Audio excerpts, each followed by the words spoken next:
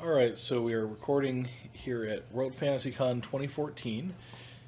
This is Warren Buff, and I'm talking to Joe Siclari. And we wanted to get into some of the stories about MagiCon. I think particularly the mini golf course was one we wanted to cover. And we'll see where it goes from there. Okay. This is Joe Siclari. The miniature golf course was a bit of an oddball item for a Worldcon. At least we thought so at the time.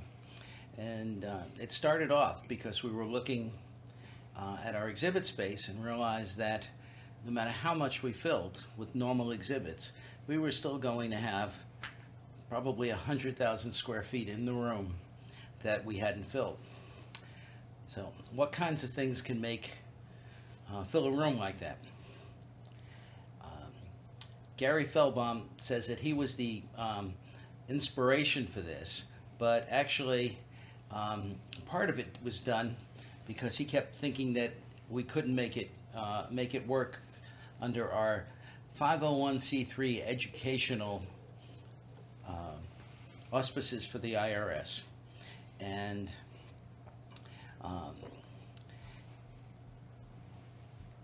that was because, it's just a fun little thing. So it was our desire to try to come up with something that would both, confound his argument and have fun and do something educational. My wife Edie Stern and Mark Olson took particular glee in trying to come up with different ways of putting this thing together. And I had a very small part. All I did was come up with the educational justification. And what we did is we happened to know that our guests of honor, Walt Willis and his wife, Madeline, were avid golfers. Little did we realize that really good golfers in Ireland really disdain miniature golf. They think it's maybe a bit of an abomination. But and they were very surprised, let's say nonplussed, when we told them that we were doing the golf course in his honor. And the way we were making it educational is that one of Walt's major pieces, something he did with Bob Shaw back in the 50s, was the Enchanted Duplicator, which is a story of Joe Fan going from Mundania and reaching the Tower of True Fandom. It's a Pilgrim's Progress type of thing, if you want, done in a humorous and very fanish manner. So we came up with the idea of it's miniature golf because they like golf, despite everything I said already about that part, and that each hole be a discrete chapter and step in the Enchanted Duplicator. So we would put either a summary or the chapter at the beginning of each hole and tell people they should read it to understand it. Then they could play through. But to compound that, to make it a little bit more interesting, and the fact that building a golf course is a lot of work, we came up with the idea, I think this was Edie's idea, to play Tom Sawyer. You've got a fence you need to whitewash, you've got a golf course you need to build, get other people to do it. And so we got one or two groups. Since this was Mark Olson was very active in NESFA. NESFA agreed to do one of the holes. And we used that to get another club to do it, and then we'd use that to get a bid to do it. Then we used the one bid to get a competing bid to do another hole, and it snowballed. And each one, to give them a little bit of advertising, they not only had to do the hole, they could design it so that it would promote their bid or their convention or whatever. And it turned out, it worked out just fine. The South Florida group agreed to do the last hole, the Tower of True Fandom, which it turns out was probably a big mistake. we were doing building the Tower of True Fandom on the pretty much on the day that we should have been boarding up our houses because a hurricane was bearing down on us that destroyed a lot of South Florida. But we didn't actually pay much attention to that until after we finished up the tower. And it was a bit of an oddball item. One of the more memorable holes was done by the Glasgow bid, or actually at that point, yes, it was still a bid, I guess. And they kept changing their hole because the obstacles in the hole were bottles of scotch. And as they used up bottles of scotch at their party every night, the hole got bigger and more complex. So we're sitting there, the more you could drink, the more difficult the hole the next day would be. And after 4 or 5 days of partying, that hole had a lot of bottles. The also one really oddball item happened as we were putting this thing together. We needed a small old-style mimeograph, a crank mimeograph to put on the Tower of True Fandom. And something very strange happened. Lee Hoffman is the person I called to ask if she still had one of her old mimeographs. And when I asked her that, there was dead silence on the other side for much longer than there should have been. And she said, yes, it came back to me. And I, was dead silence on my end there for a minute or so. And I said, what do you mean came back to you? 5 years before, approximately, she had to move from her house into her parents' house to help her father.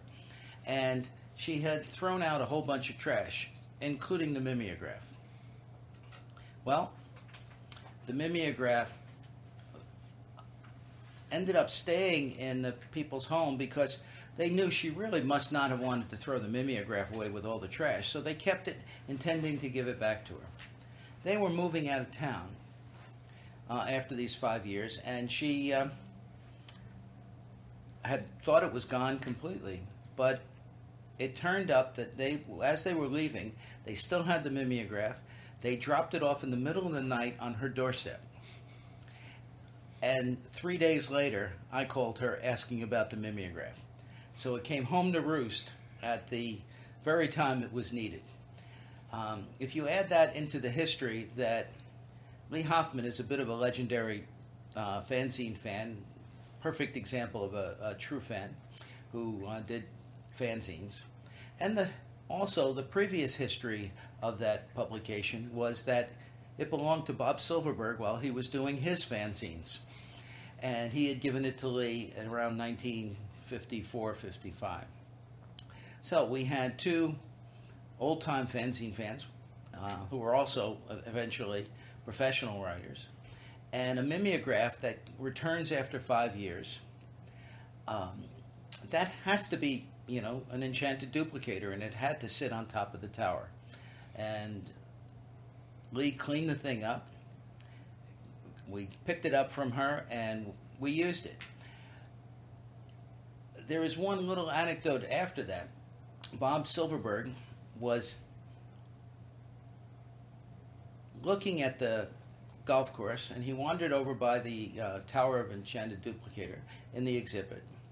And I just happened to be walking across the hall when I saw him standing there looking at this with a speculative look on his face.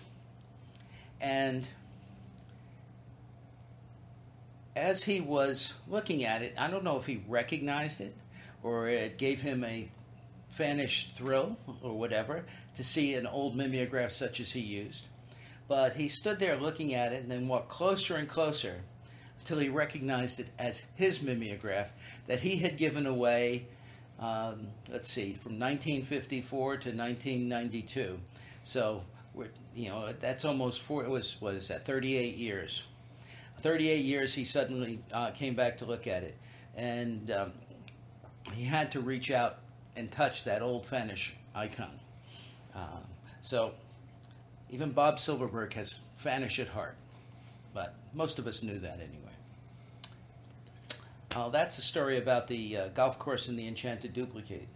Did I leave anything out, Edie? One small correction. They weren't moving out of town. They were getting divorced. Oh, well, they were moving out of town after they got divorced, I guess. Okay. All right. If you want, we can continue. We've got a. Let's see. Actually, it doesn't say how long this recording is so far, but it can't be more than 15. Oh, yes, it does. 10 minutes. So, Okay. what other things? You could talk about how... Is it paused? No, it's not paused at the moment. Oh, Okay. You can tell the story of how our keynote speaker had to Oh. commandeer an airplane. Yeah, a couple other anecdotes, I guess. Actually, you should probably talk about that one. We had it because Well, come over here so. Oh, it'll pick her up from there. because we were so close to Cape Kennedy. We were very fortunate in getting an astronaut to keynote our conference, our convention, and it was John Young. And he was in the position of authority at NASA at that time. Yeah, he was supervising the astronauts in their various programs that they were doing in Houston, I believe. Yeah. So he was planning to take a commercial jet, I think, to the convention. We had a luncheon planned with I don't know, 500 attendees, something like that, as well as a speech he was supposed to give, but he missed his flight. And we were kind of horrified about that. But then the word came that everything would be okay. He commandeered a plane and flew himself to Florida to do the keynote speech.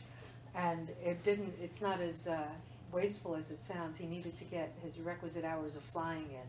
So it was a legitimate flight. He just managed to ensure that he got there in time to do our keynote. Flew in special to do it. And that was a lot of fun as well. Yeah, one of the other things that we had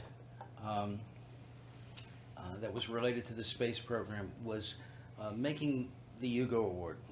That was a lot. We had some idea of making the Hugo Award with some kind of, since we were again so close to the Space Center, with some kind of piece of, well, if you want, space junk. And I contacted one of the collectors and said, can we get materials from one of the launch pads? And he said, well, how much do you need? And I told them we were probably going to have whatever it was, 15, 18 Hugo Awards. We needed to have something small that we could put together. A fan was doing the base, Phil Tortorisi was doing a base that with some minor twerks was supposed to sort of give an idea of the rocket being against a spacescape that was going off into infinity. But we'd like to have something that would ground it and tie it in with the space program itself. And he thought about it, and he came back and he found some materials that were actually used in the launching of the first successful rocket that we did not have explode from the launch pad at the Space Center. And it's just a small little grid from the platform, but every single one of the Hugo Awards has that underneath the rocket. It's actually flying off or sitting on a piece of real gantry.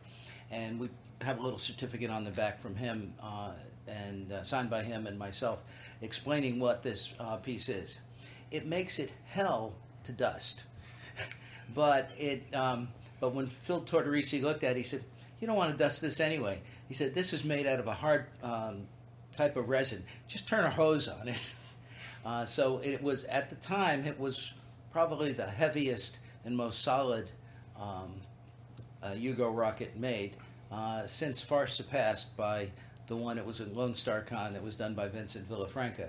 But it was just one of those things. We tried to do a few little extras, and that was one, I guess you could call one silly that worked. It wasn't silly at all. Tell about the time capsule and the responses that you got. Oh, okay. At the end of the convention, and this was an idea that almost got out of hand, but and it came from Steve Whitmore, that we would finish the convention and we'd create a little bit of a time capsule. We'd put material,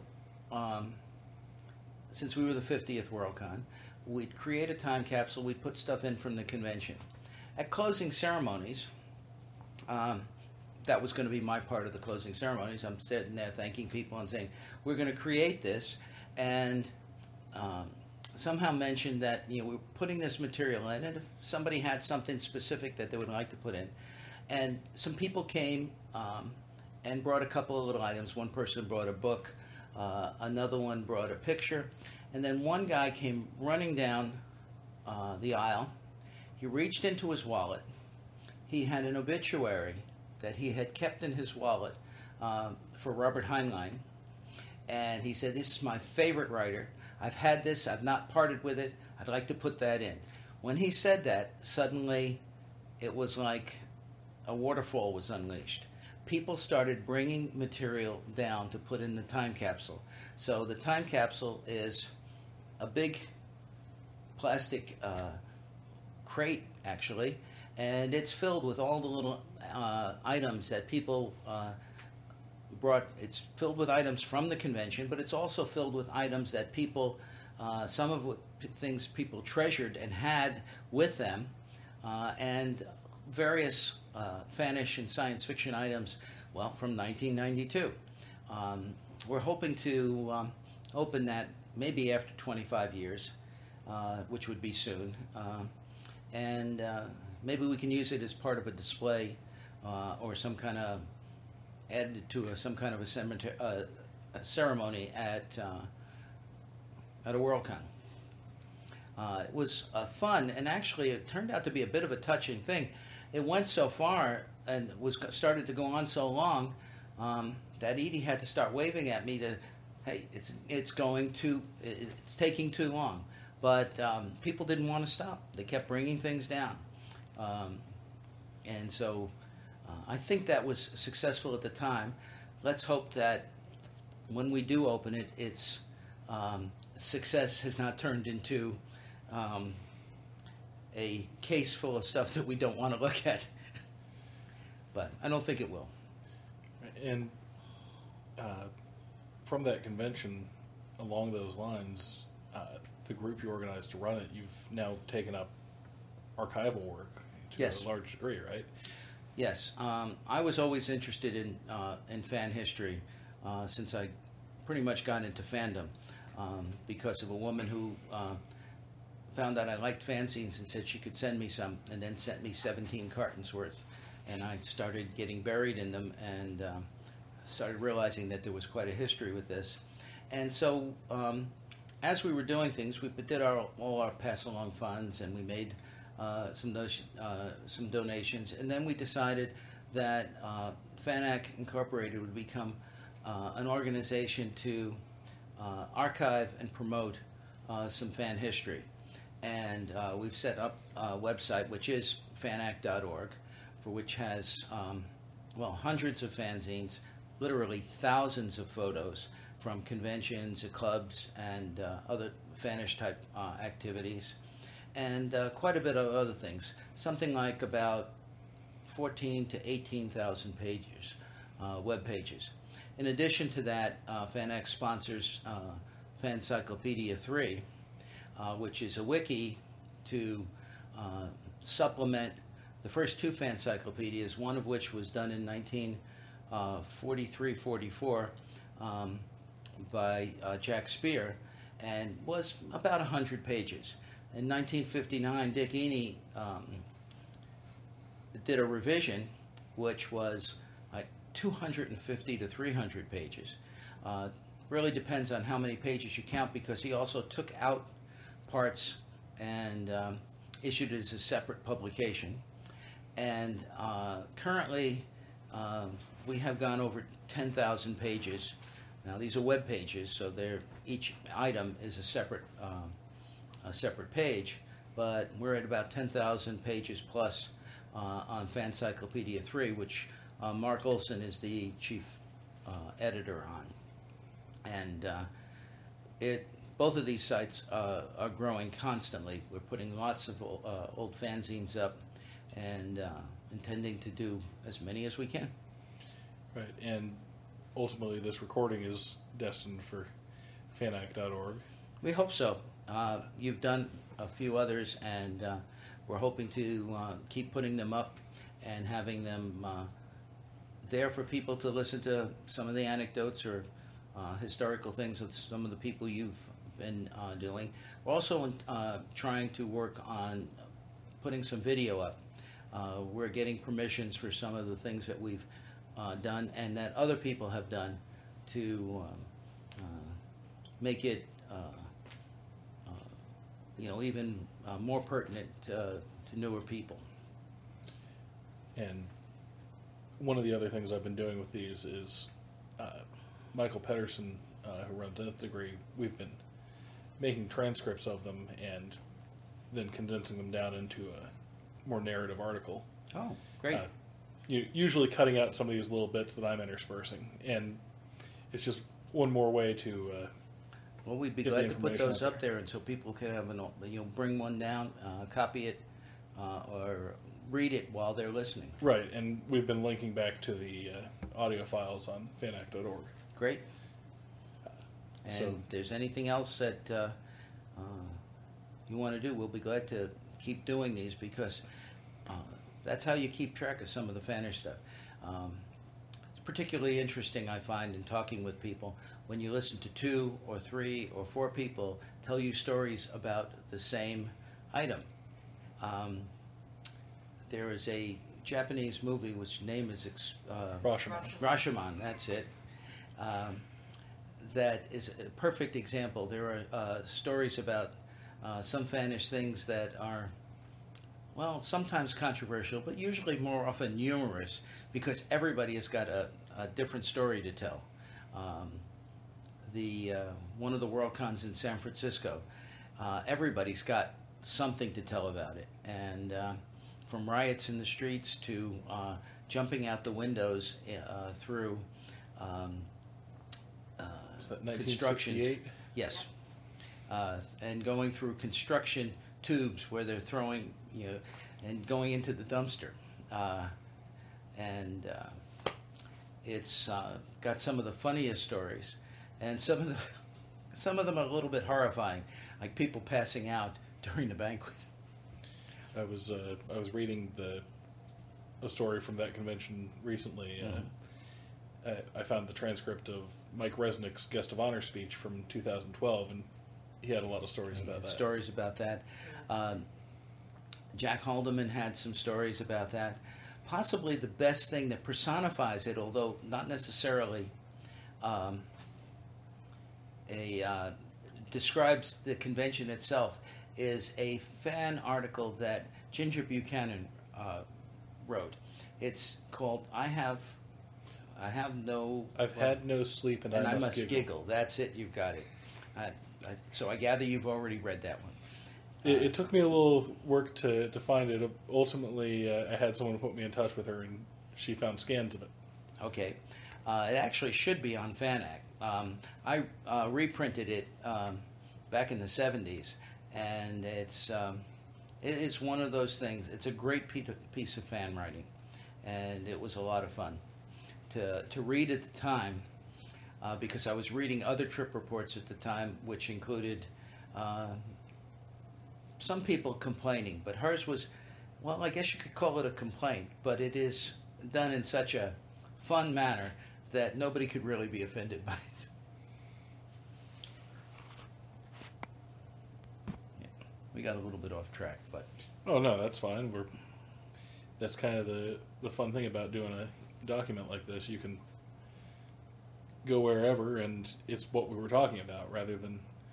That's true. This is a serious, unvarnished, complete, and truthful history. No. Anecdotes are personal history, because the person who's telling them at least believes them. Whether or not they're true enough. Or accurate.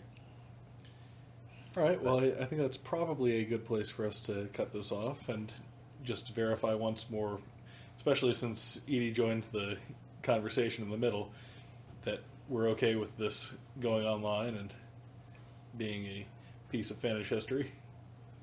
No problem for me. Nor me. All right, great. Thank you.